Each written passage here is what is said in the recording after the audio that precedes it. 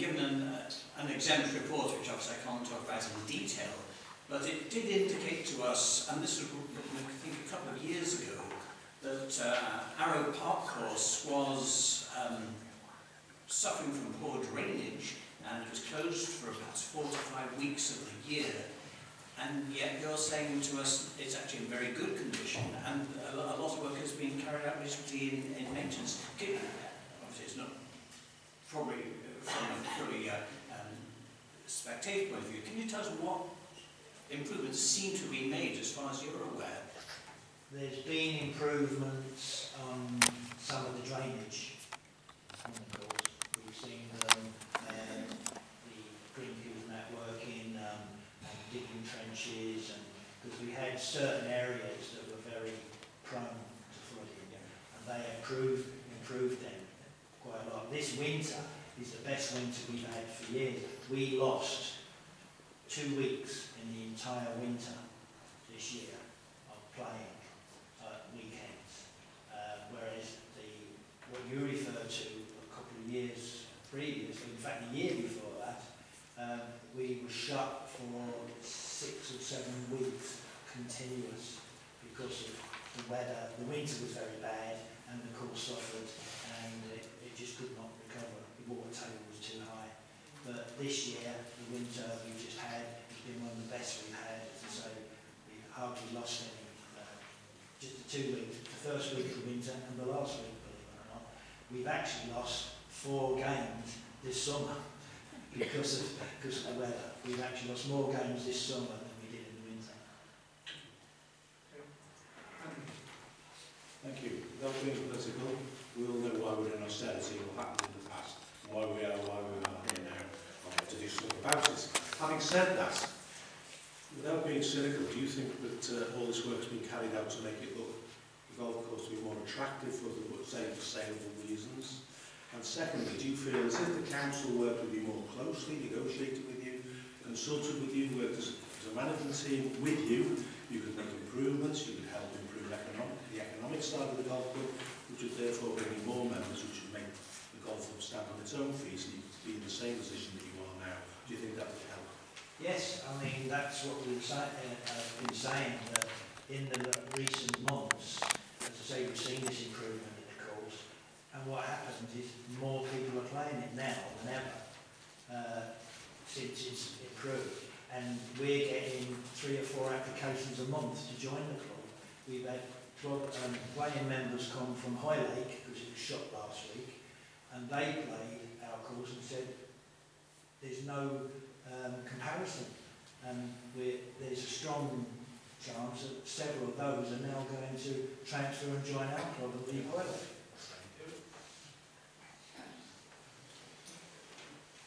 But it is, if the course is kept well, the word gets round, and we get private course members coming to join our park, because they look at it as a reasonable cost compared to the expense of a private course, and if the course is in good condition, they get the same golf.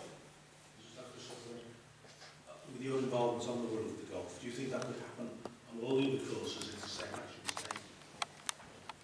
Most definitely. I mean, people are looking for a cheaper way of playing golf. Better value for money. Better value for money. And if the municipal courses were up to the standards that the private courses are, then there'd be no issue to be there, playing. I have one question for you, Mr. Hickey. Has golf declined at Arrowe? And if so, why? Our membership has reduced over the last 3 or 4 years. Definitely, we were around the 160, 180 mark at our peak, but because the course went downhill, wasn't maintained very well, and members left and joined private courses. But now, the course picked up, and we're getting these people coming back to us saying they rejoin our club. Okay, I'm not a golfer, and I've read certain things. But my understanding from what I've read is that municipal courses charge green fees, and private courses have reduced their green fees to make them more attractive to almost compete with municipal courses. Would you say that's right? most definitely. The local courses around Arrowe Park, Leasow, Bidston, you can go and play there for £10 to £15, and we're paying £15 at Arrowe Park and £10, £11 a week. They've deliberately reduced their fees to compete, to attract people from the municipal courses to the private course. Anybody else got any questions from Mr. Hickey? Yes, Helen? Thanks for answering the questions. I just have one question around the location of our park and introducing new people to a sport that's often seen as elitist. How do you get new members coming through, people prepared to turn up and join in a great position, very welcoming? Do you feel the location's important and the fact that it's municipal and welcoming is important? That's where most people start to learn to play golf at municipal courses. Their nickname, the Working Man's Golf Club, you know, because that's where you learn to play. And at Arrowe Park we've got a pitch and putt as well, so that's where they start off as very young and they start pitch and putt. And then once they get the taste for it, they then obviously come across to the main course, and by being a public course they can play at any time, and they learn to play and get good at it. Then they want to join a golf club, and so then they come to the likes of Arrowe Park and Warren and Bracknell golf clubs to join and start to play and get a handicap and compete at other clubs.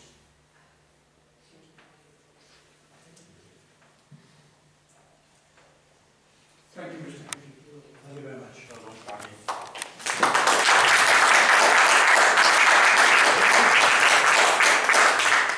Next witness, can I have Keith Marsh, the Honourable Secretary of Brackenwood Golf Club?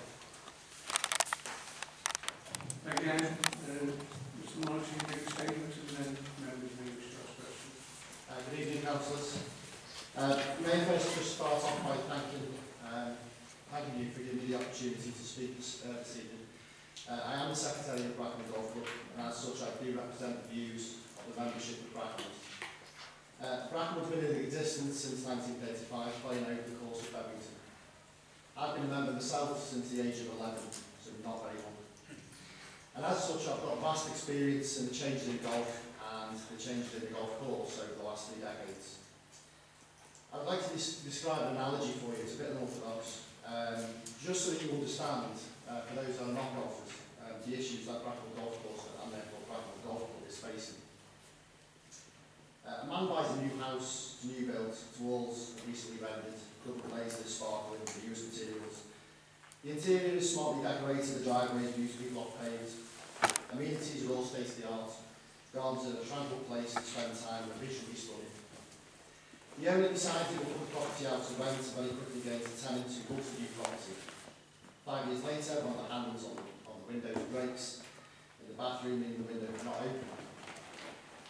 This is reported to the landlord, but he doesn't think it's much of an issue. Just a handle, right? He soon forgets about the issues.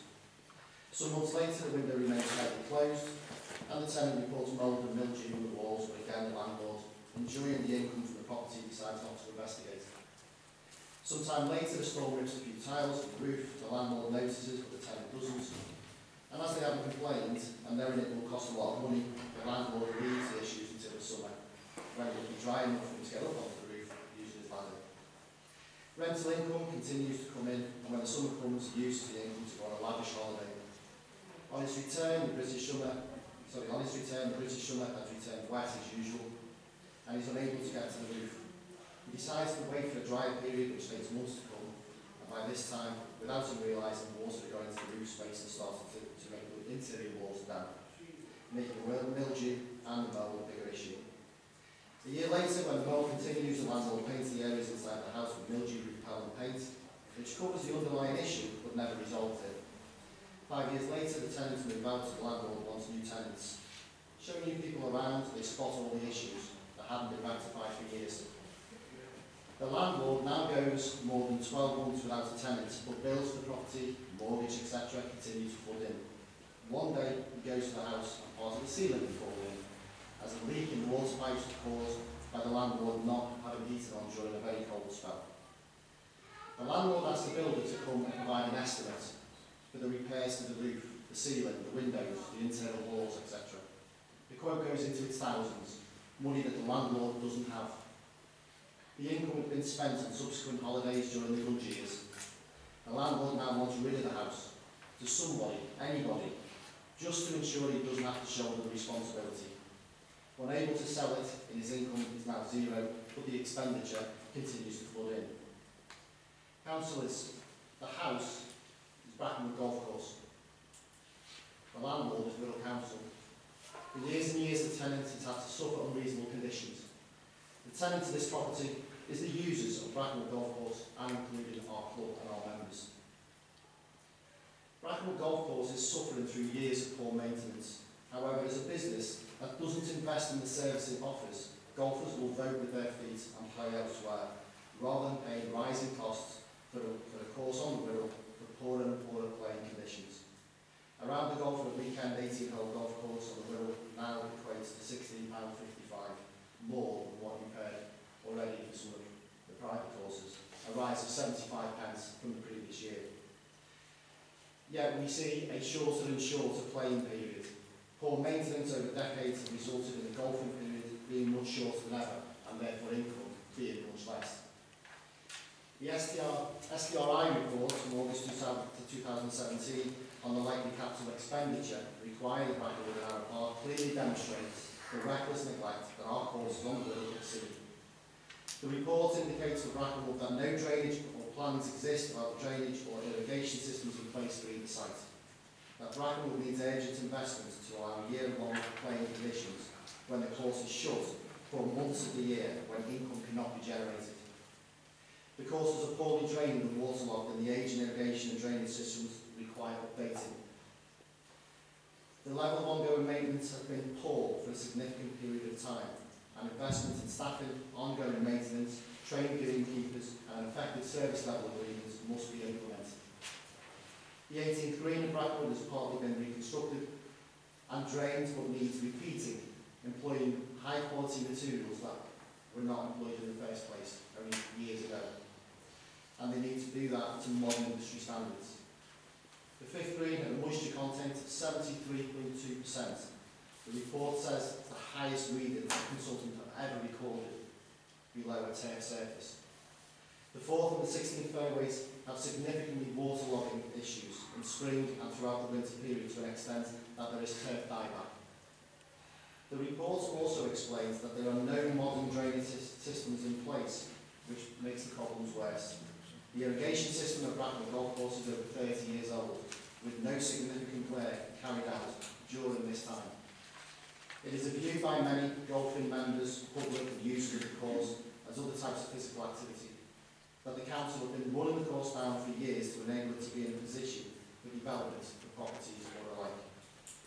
As I'm sure you can imagine, the fact that Brackenwood was not included in the private investment scheme, as the Warren and Arrowe Park were included in, adds fuel to the fire. The fact that Brackenwood, despite on the council's website stating that it is along the Poulton recreational ground, Brackenwood Park, were to be protected, but despite this are under a Greenbelt review.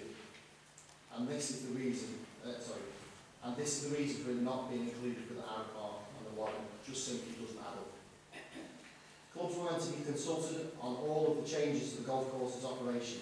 However, despite Councillor Brightmore's clearly stating this to our representatives of Brackenwood Golf Club at a full council meeting only a few months ago, this hasn't happened, and in terms of Brackenwood Golf Club, never has. If a private investment firm sees the opportunity for investment, and being a private business, obviously required to make a profit, why then are Wirral Council not making the same investment to keep the courses within their control and reaping the benefits of profit for the continued maintenance of its leisure services? Or is Wirral Council being the same landlord we have heard about, offload an asset because it can no longer see a way forward? Brackenwood Golf Club has supported Wirral Council and Brackenwood Golf Course for over 80 years, and its members over that time have been loyal to the course. I myself have played over the course for 30 years. However, what we are seeing now is members leaving our club, all stating the condition of the course and the rising cost of playing and being a member of the club, their issue. Many are joining local clubs that are more expensive, but they have better playing conditions, far superior to Brackenwood. In many people's opinion, the courses are no longer providing value for money when looking at their condition, a view also held by myself. Brackenwood was to host the Municipal Championships on the 2nd of June this year, an event that attracts golfers from all over the Merseyside area and from lots of municipal clubs. The club had to postpone this due to the complete unplayable conditions of the greens. This will result in lost revenue for the council through green fees and sundries through the shop, but we couldn't possibly justify playing the championship over the course of the condition it had been left in. It would have been an embarrassment to Brackenwood Golf Club and, as a result, Wirral Council. This has also impacted upon our entry into our annual Wirral Open Golf Championships. 2 years ago, we were oversubscribed for the championships with over 180 golfers playing in it 8 weeks before the event. This year, we have received only 50 entries to date, some 6 weeks prior to the event. The Wirral Open acts as a fundraiser for charities, and with Wirral Hospice St John's being our main charity.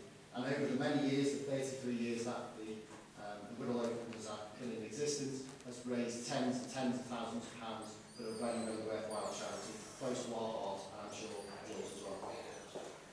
I'm therefore astonished that Wirral Council are in a position of not being able to afford the development and investment the courses need, yet are in a position and feel that building another golf course on the Wirral is appropriate. I hope the Wirral Council recognise the future that leisure services such as our golf courses have for the health and well-being of the people of Wirral. That if a private investment firm can make the courses profitable, then why can't Wirral Council? I most of all hope that Wirral Council will not neglect the courses to an extent that they are effectively closing the important municipal clubs by proxy that have existed for so many years and provide such a service to so many golfers in the Wirral. Brackenwood provides a golf course, an area of outstanding natural beauty, an area for wildlife of historical importance, an area for recreation, even if just walking the dog, and contributes to improving air quality and reducing carbon footprints through the many old trees, and it should remain as a properly maintained golf course for future generations that, like me, have been brought up with the values instilled in properly run golf clubs. Thank you, councillors. Thank you, Mr. Marsh. Questions? Yes, Christina? Thank you. I don't really know where to start because, like you, I can't understand why Brackenwood wasn't included. And clearly, it opens the fears that yes, we will turn this into a 9-hole like it used to be, and build on the other part of it, the waterlogged part, where suddenly work will be done to ensure that the ground is suitable for developers. I'm very concerned about the fact that with the road running through it, most people don't pay to go on the course unless they're club members. I wonder if you could comment on that, and also on the question I asked your colleague from Arrowe, who says that there your Invigorate card is checked in as you go in, and they're open 7 till 7. Can you tell us how often our golf shop is open on Brackenwood and how often people are caught in? I would say Brackenwood is in a slightly different position than our park in that it's much more wide open and the access to the golf course is so much easier from a variety of points all around the golf course, the perimeter. Do we see people going onto the course through that road and elsewhere? Yes, we see it all the time. That is lost revenue to the council. How much lost revenue, no one could possibly know. Why does that happen? Well, part of the reason is the shop closes. It is not open to the same extent that we've heard from Arrowe by any way, shape or form. So therefore that has given people the opportunity to walk down and use the service without paying for it. In terms of our Invigorate membership, the vast majority of our members will have an Invigorate membership. From my viewpoint, our members and the same down part of the Warren have contributed to these courses and continue to do so over many, many years. When we go in the shop, we scan our cards and we get, obviously, our scorecard and we get a receipt for that. How that then is divvied up, that contributes to the income side, I don't know. The vast majority of our members have Invigorate, they play one course, they play Brackenwood week in, week out, they don't use other, leisure services, the vast majority of them, and therefore their Invigorate membership, which is £34 a month, is purely for golf. Yes, sir. The other thing I want to ask you is, as the dog walker who walked around the edge, I have involved myself in the middle. I do notice that quite a lot of the members are elderly now. Can you tell me what sort of percentage are? Because they seem fairly active to be as they're playing. Our elderly members are extremely active. I hope I'm as active as they are when I'm their age. In terms of our club membership, you know, our elderly members, our senior section play on a Tuesday, they play on a Thursday, and several of them play on a Sunday, so they're extremely active. What we have seen a decline in is the demographics of our younger groups. We used to have a very, very successful junior section that we used to do an awful lot with over many, many years. It was very, very highly regarded. We were a grassroots golf club, so we were bringing children in. We were making golf very, very affordable. We were breaking down barriers and stereotypes. We did all of that for many, many years. We were the last municipal golf club really until recently to actually have any juniors. Now we have one. Where have those juniors, those young people gone? They have gone elsewhere, and they've all cited exactly the same thing. The condition of the course is the reason why golf at Brackley Golf Club at this moment in time is not value for money. And I honestly believe that that is through willful neglect of the course over not 1, 2 or 3 years, over unfortunately decades. When golf was in its heyday, when Brackley was very, very profitable, that money was not reinvested in the course, and because it's not reinvested in the course, it's like that house that hasn't had anything done to it, that all of a sudden now, according to the SDR, our report needs a lot of money. That is through willful neglect over many, many years. Right. Yeah, thanks, Chair. Mr. Marsh, you did say that a lot of people are leaving Brackenwood and joining other clubs, even though sometimes it's more expensive. Have you any idea how much money do you think would be needed to be spent on Brackenwood now to bring it back up to the standard you'd want to entice those members back? I'm not a greenkeeper, and I've got no experience in the finances of what it would actually take, what it would cost. I can only go on the report that I have, which Wirral Council will actually use the consultant for. Yes, it is a lot of money, but then if you don't spend on a yearly basis to maintain something, that will always happen regardless of what asset you have.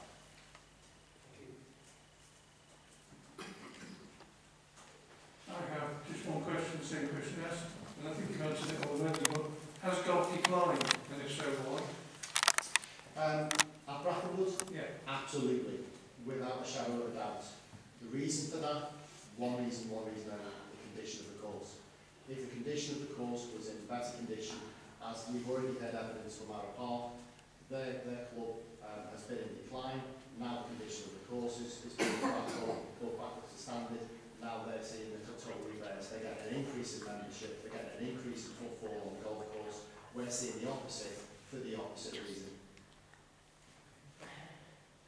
Yes, Andrew? As an officer of the club, that's what you asked. Yeah. What's the council's involvement with you and running the club and managing, as I actually look at consulting with you, managing it with you, trying to see the way forward? Has it had any involvement like that?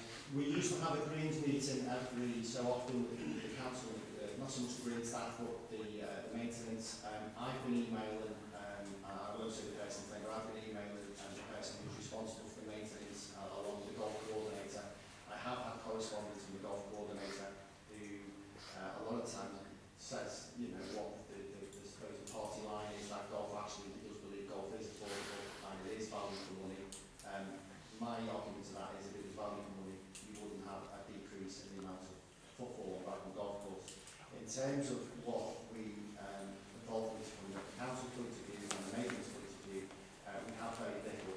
In terms of any changes or proposed changes which Councillor Brightmore mentioned that could happen, where we go into the same sort of private investment firm that the Allan Park Warren has looking to go into, we've had zero consultation whatsoever on that. If you have the consultation firm, the investment firm come into and take over the club, obviously, do you think all the prices would go up? Yes, I do. I think the prices would go up.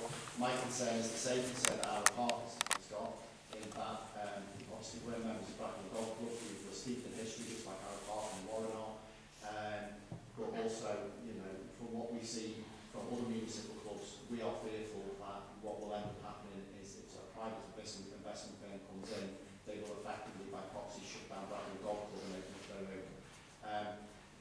My also worry is, you know, well, it's not so much a worry, it's going back to my old point, if a private investment firm can come in and is going to invest that money and therefore will want to make a profit, why are therefore Wirral Council not doing it?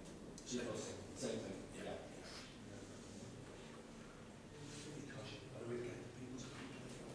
Okay, thank you, Mr. Marsh.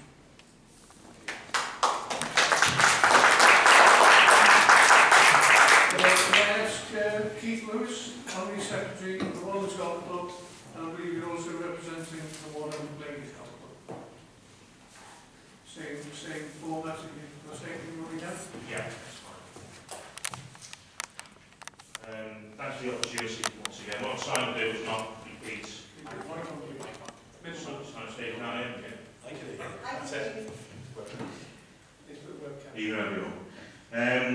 What I'll try and do is not repeat what's been said by my two colleagues. I'll try and keep it short and sweet. As you say, my name is Keith Lewis. I'm here in my capacity as the Secretary of the Wirral Golf Club, and also representing Wirral Ladies Golf Club, which is also based in the Grange. First of all, I'd like to thank you. We've had no formal consultation. However, we did facilitate some consultation with local councillors, including Ian Lewis, and that's why we're here today. So this is the first formal consultation with the council regarding the lease and out of the course in the Grange. Just to answer some of the questions before. With regards to the club itself, it is the oldest golf club linked to a 9-hole, oldest municipal golf club linked to a 9-hole course within the UK. And for the majority of those 100 years, it's been based in the Grange. We've been tenants since the Wirral Council for a long time.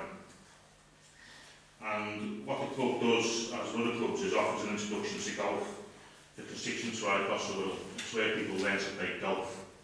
And we mentioned it's an elitist sport before, but it wasn't. It was a working class sport, but it was stolen by the elitists up in Scotland. I'll just make that point. Our facilities within the Grange are the basements, and that includes change rooms, club rooms, and a bar. The ladies' club is based on the ground floor, and they've got their own facilities there. The Wirral Golf Club has invested £15,000, or just over £15,000 last 4 years in the facilities downstairs, on the understanding that we will be there for the foreseeable future. So that's quite a significant investment. We firmly believe in putting back into the club what the members have put into it. So we've had a reasonable bank balance, and we've invested that in new facilities, toilet facilities, in the lounge area, and also a new bar. And the ladies' golf facilities are you're more than happy with yours, aren't you? Yes. That is the Secretary of the Wirral Ladies Golf Club. With regards to growth for the club, we're actually looking at the trend. We've had a 20%, over a 20% increase in membership for the last 3 or 4 years, which is significant. We, both ourselves and the Wirral Ladies, we've got just under 100 members between us, playing members. Certainly from the men's side, it was 64, 65 members 3 or 4 years ago. It's now to 85. So that's certainly putting the trend that the people have spoken to. And there's reasons for that. I mean, the difference with the Warren is it's a 9-hole course, it only takes 2 hours to get round. 9-hole golf is increasing popularity, according to the English Golf Union. And so it is putting the trend around the current status and what people are saying around golf, and particularly municipal golf. Now, I'm acutely aware of financial constraints on both the previous council and the current council as a result of central government cuts. So I'm also aware of the statutory consultation process and requirements to formally consult on me when a decision has been made. I've got a concern about that. The reason being, what we want to do, we feel as though we should be consulted early, because I think we all do is set the legacy of the clubs. Now, there's a difference between a course and a clubs. The club, it's not like private golf clubs. There's a course which is owned by one organisation, the Space World Council. There's a club which is owned by the membership. So slightly different formats to private golf clubs. So it's different. So it's unfair really to compare us with private golf clubs in that way, because the funding, obviously, as a result of funding change as well. So what we want to do is check the legacy of both the clubs. Now, best case scenario for us is obviously the council maintains their control and ownership of the Greaney and the golf course. But reality bites. I don't think that's feasible in the current situation based on the finances of Wirral Council, and also the potential for developing the course, the amount of money and capital investment that would require. As part of the lease agreed, the facilities of both clubs are protected. What we want to happen is that both, as part of the lease agreed with the preferred provider, we want the current facilities within the clubs to be protected. I.e., we've got a bar, and that's why we've got a healthy bank balance. We're all volunteers, nobody gets paid any sort of wage down there, whether they work down the bar or do anything else or clean the facilities. And why it's important the council station should take place a little bit earlier is because once you've got a preferred provider and say this is what you get, that's not really fair enough, because that means we can't have a conversation about protecting what the club currently has. Now, the club bar is open 3 times a week for 3 or 4 hours. But anybody coming in, it's difficult to see, based on what's been said here this evening and previous experience, difficult to see a situation where somebody can make money out of the course without major investments.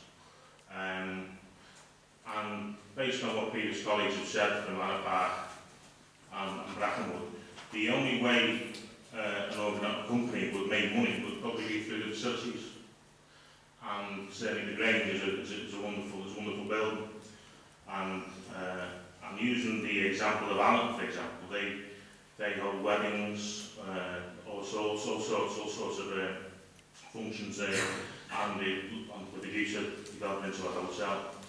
Now that's got a problem with us, because the core and the main frame of our club is the bar and what happens around that here, and the community elements to it as well.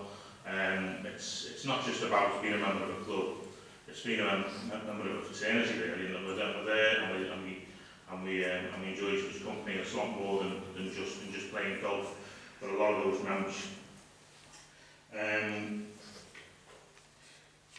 What we want to do going forward, if we could establish some sort of protection for the clubs and their current facilities within any sort of agreement we have around leasing the club and both the Grange and the building and also the course. We're more than happy to work in partnership with a preferred provider to improve the standards of the course and the use of the Grange. We do it as well. We are the core of the golfers who use the courses, and facilities as well. I'd say 2/3 of our members are Invigorate holders, and that's why it's important to make the point that Invigorate holders will continue, regardless, that's my understanding, regardless of what happens in the future. Invigorate holders will be able to use their cards at the courses.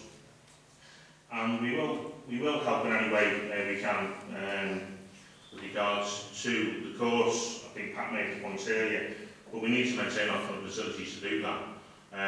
For a club that's well over 100 years old, it was established at Centennial in 2011, but the oldest municipal home, certainly on the Wirral, and I dare say around, I assume around the northwest as well. So there's a lot of history there. It's where people access golf first and foremost when they begin playing. And it's more than just golf clubs. I dare say that's the same for Allan and Brackenwood. They're more than just the golf club idea around the private course. You go and have a few drinks with your friends and off you go. It's not like that. Municipal clubs are not like that, not run like that. I want to do much more for the membership and not to make money. That's my contribution. So, any questions? Members' question, David? Good evening, Mr. Lewis. David? I'm confused. I'm not quite sure what you've come here for. What exactly are you asking for? Well, what I'm asking for is if the courses and the facilities aren't going to be put out to tender, and those tenders are going to give the provider, for us to be given the opportunity to consult with the provider and protect the legacy of the golf clubs in their current format. So you're happy with what the council is suggesting? No, what I'm happy with, as I mentioned before, the ideal situation for me would be for the council to remain in managing both the golf course and facilities, but also happily ever after. But I don't think the circumstance of the situation we're currently in realistically allows that. If that's what the council do, that's what I'd like to happen. But reality, I'm pretty sure, listening to conversations previously and around the room, that is a difficult scenario to see at the moment based on the current financial situation of the council. Thank you.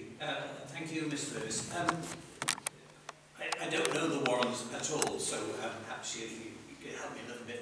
You say the club invested £15,000 in the clubhouse facilities. Yes. Can you, do you actually own that clubhouse? No. No, we invested in new toilet facilities.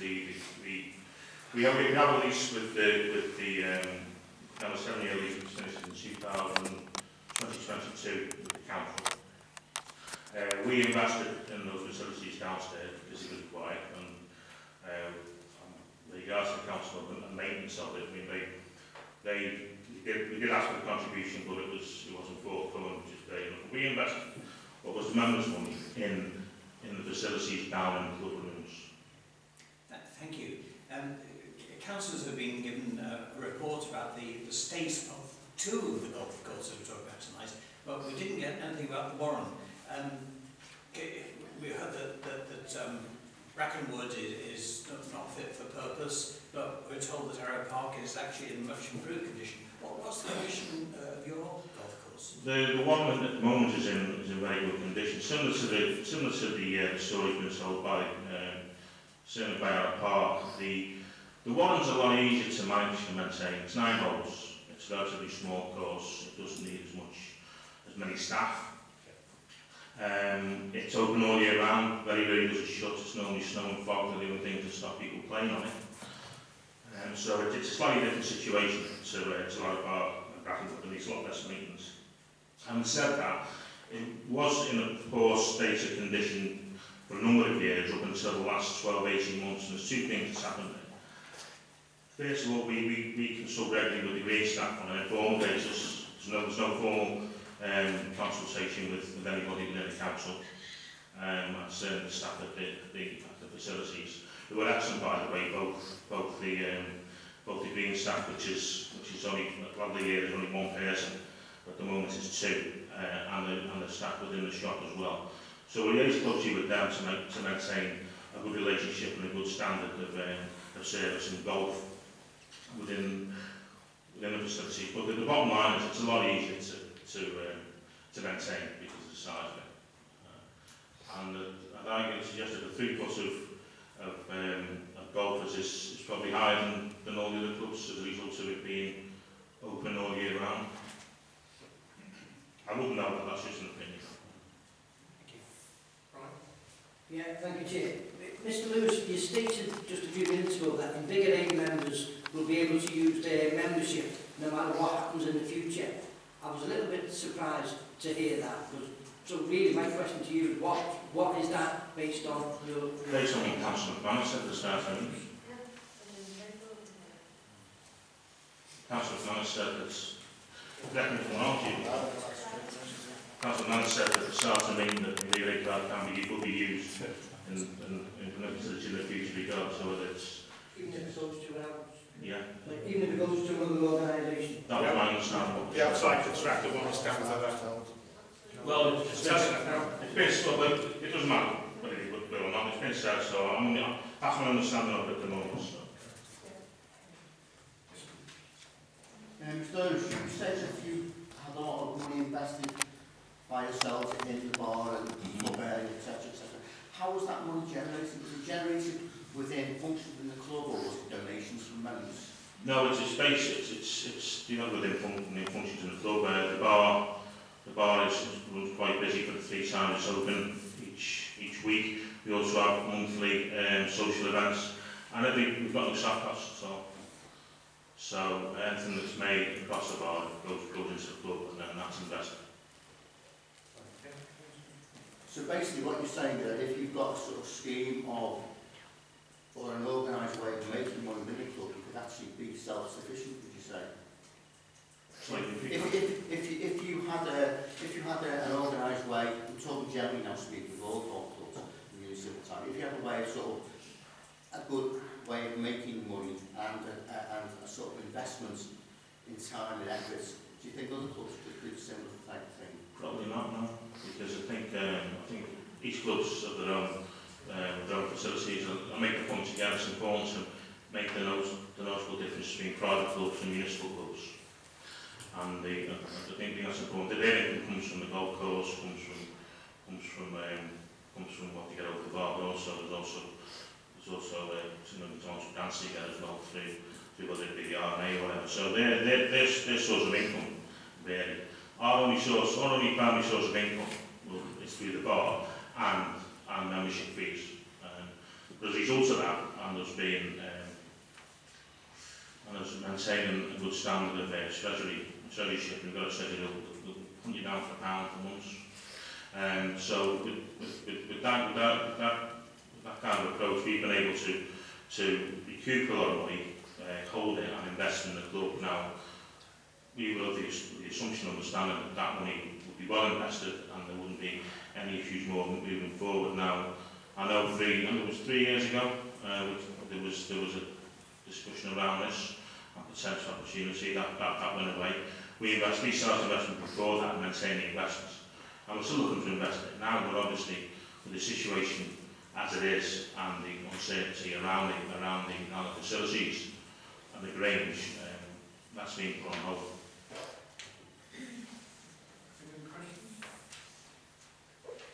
I think you answered it. I asked the same question I've asked for everybody, and I think you started the outset by saying your club seems to have the trend. But I'll ask the question, has golf declined in your course? No. Just for consistency. Thank you. There's no other questions? Thanks very much for your time.